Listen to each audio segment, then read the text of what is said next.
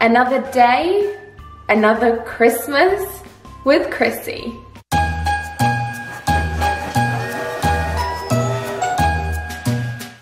I've got my cup of coffee here.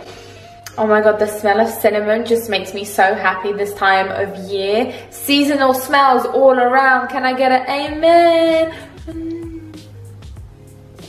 Anyway, so I wanted to dedicate this video into actually helping you start your fitness journey. There are so many videos, tips and tricks to show you how to live a healthy lifestyle. But how do you start a healthy lifestyle? That's what I wish I had. I wish I had a video that I referred to when I first started this fitness journey. It was a little bit overwhelming when I first started. I didn't know what I was doing, loads of trial and error. And let me tell you something. Let me tell you something real quick. It doesn't matter what advice I give you, another YouTuber gives you, your mom, your dad, you will find trial and error in your own path, in your own journey. You'll have days where you feel like shit. You will have days where you don't want to train. You will have days where you smash your workout and you leave the gym so happy and fulfilled. But listen, there are good days, there are bad days, but how do you actually start? So this video is going to be kind of a vlog type video, but I'm obviously going to give you tips and tricks along the way. So I thought I would share my whole day with you guys, and in the process give you tips and tricks that I swear by, that I give my clients, that I give my mum, that I give my mum's next door neighbor, that I know will work, okay? We're here to work. Here on this channel, it's about simplicity, okay? It's about keeping things simple, efficient, and it will actually get you to hit your goals. Nothing fancy, okay? If you want fancy, you've come to the wrong place. So let's start with tip number one. Okay, so we're by my Christmas tree, feeling incredibly festive. But shall I light up my K here? All right.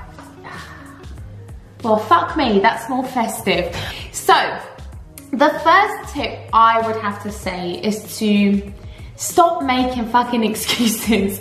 Like, mind my language, and I really don't care how brutal that sounds. I'm here to give you facts. I'm not here to sugarcoat things for you and then you leave this video and you literally just are back to square one. You need to stop making excuses. Excuses are literally the worst thing any human can consume, and unfortunately we all have excuses. I wake up, I make excuses not to eat a healthy breakfast and I prefer Cocoa Pops. I go to the gym and make excuses about, look, I don't want to bloody lift heavy. I'm just going to talk to the receptionist and tell her about how I got my hair dyed. You know, we all have excuses, but it's about knuckling down and trying to eliminate the amount of excuses we make on a daily basis. For example, the amount of time you spend contemplating and making excuses to why you cannot do something and why you cannot achieve something, you would have taken that time and utilized it to actually doing something productive. Just think about how many excuses you've possibly made in your lifetime and just accumulate all that time.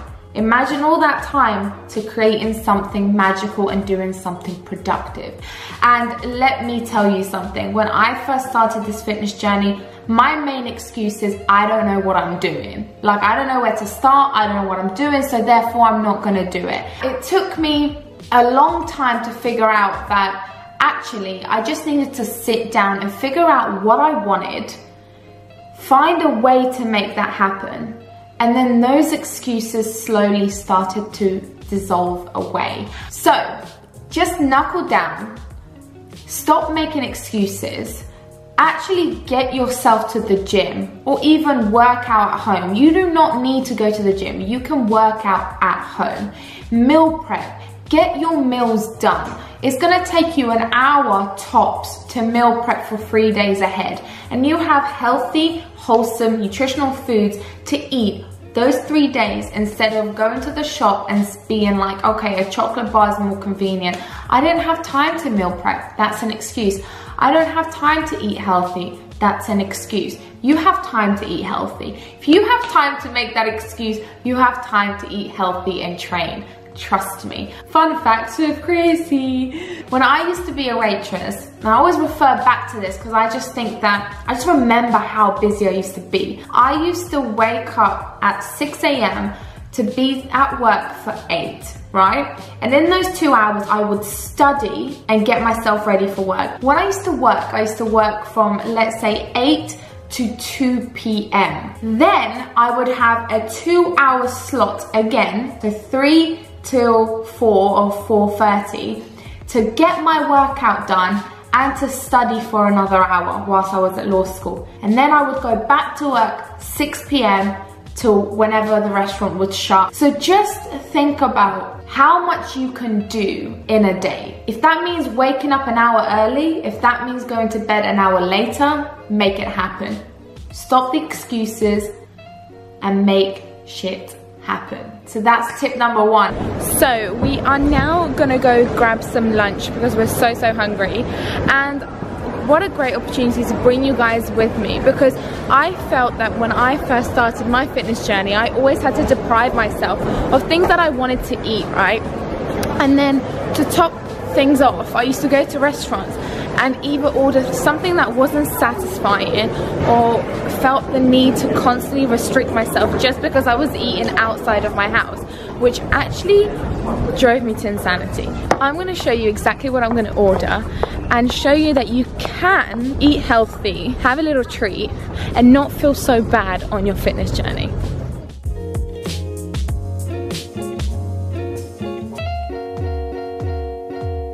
So we just finished lunch and we are on our way back home.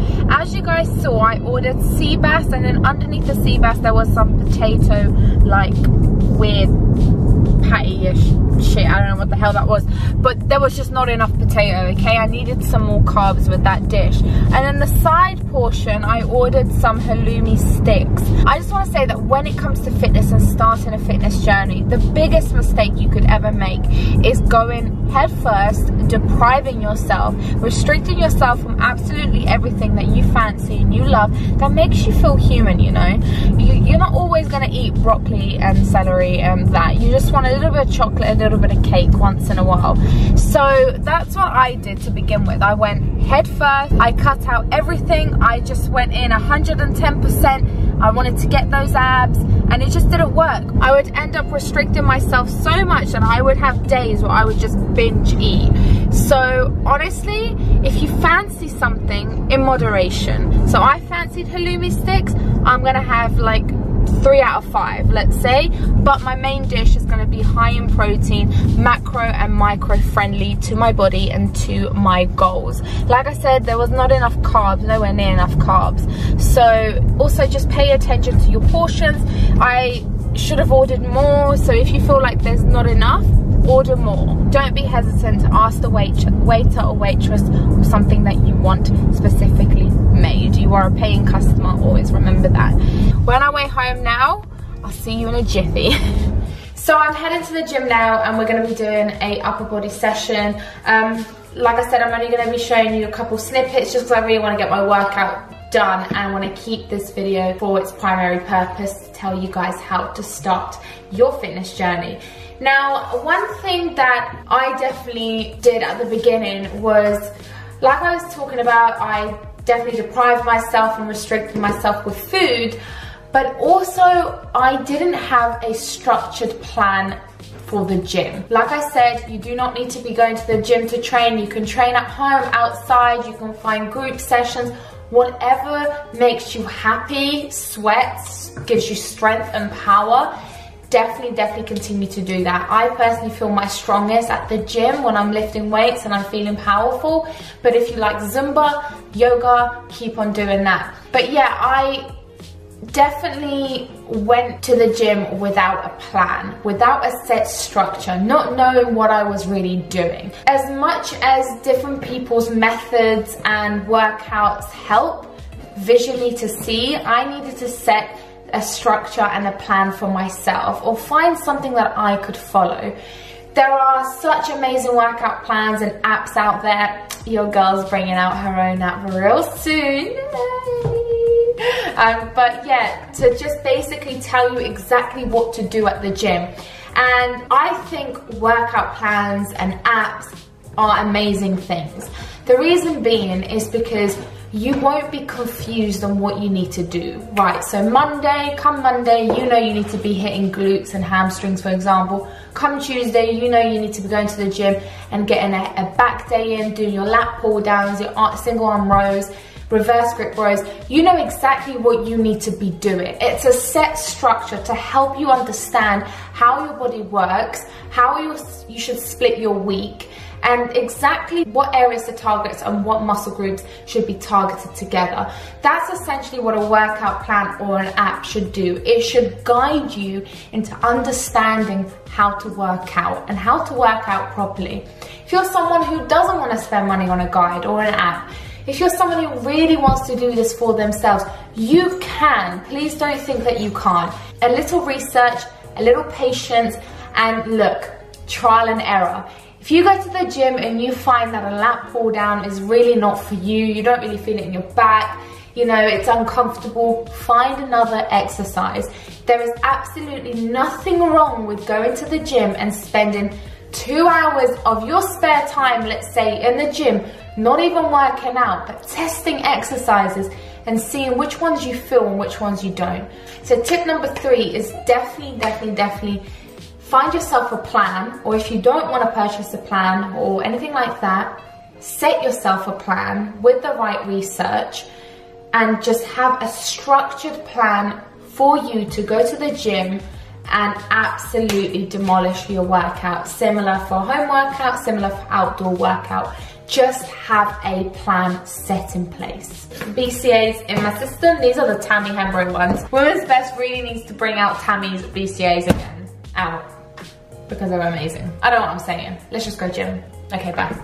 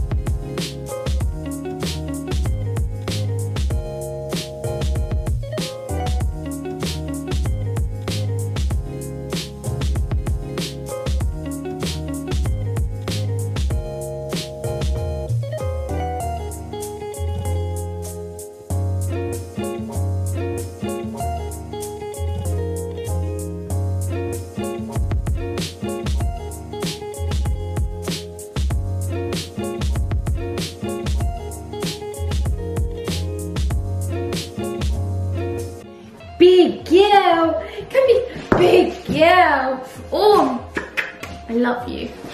Oh. Look, everyone. Hi, hi, Button Bear. Oh, Paul. Oh, you're such a good girl. I love you so much with my whole heart. You're my princess. You're my princess. I just finished the gym and it was a difficult one. Why? Because your girl is a no kind of girl. We don't do cardio, and I added some cardio into my routine just because I was feeling a little bit sluggish, and whenever I feel sluggish I incorporate some cardio. I knew exactly what I was doing in the gym. I went in there, I knew I had things to set up, I knew I had a circuit today, so I made it happen. I didn't waste time faffing around figuring out what I needed to do. I just went in the gym, got my workout done, finished, came home. Bish bash bosh. And that's exactly what I'm saying. You need to be prepared.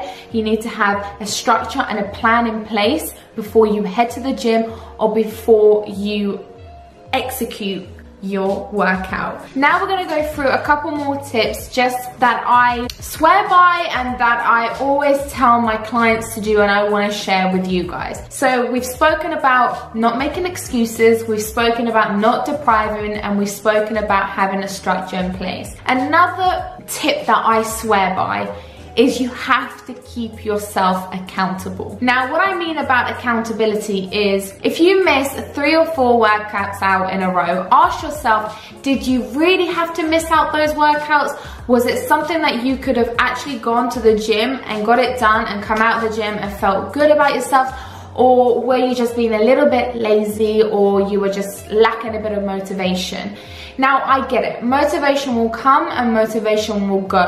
I never have 100% consistent motivation. There are days where I have to force myself to go to the gym and I really don't want to, but I make it happen because I'm keeping myself accountable. Why is it you want to start this journey? Why is it you want to achieve these goals and create that lifestyle that you really want, that healthy lifestyle, not just physically but mentally? Why is it that you want that? These questions need to be answered right at the beginning of your fitness journey, because when you have those answers, you can go along with them and always remind yourself, why is it you started this journey at the beginning? You have to keep yourself accountable, because truth be told, you cannot blame anyone else for the actions that you do. You are doing your actions yourself. So if you're not going to the gym, if you're picking a chocolate bar over a healthy nutritional meal, that is you. That is no one else. So don't blame other people, or don't blame something isn't working, or a diet plan isn't working, a shake isn't working. You are accountable for yourself. I know I'm sounding brutal and I know I'm sounding really blunt, but honestly, I don't think you understand how powerful you are. You, as a human being, have every single power to change every single thing that you want to change in your life. If something's making you unhappy, if you want to change any aspect in your life, whether that be a lifestyle, whether that be you wanted to go gym, you want to grow a booty, you want bigger shoulders, a tinier waist, you have the power to do anything and achieve anything that you want to do. You need to start believing in yourself. Which leads me on to my final tip. And this tip is very near and dear to my heart, and is something that I had to constantly remind myself along my fitness journey, and still have to remind myself. I need to start believing in myself more, and so do you. At the beginning, when I first started this journey, I was so scared. Like, what are people gonna think? Or am I doing things right in the gym? Oh my God, people are looking at me in the gym. I don't know what the fuck I'm doing.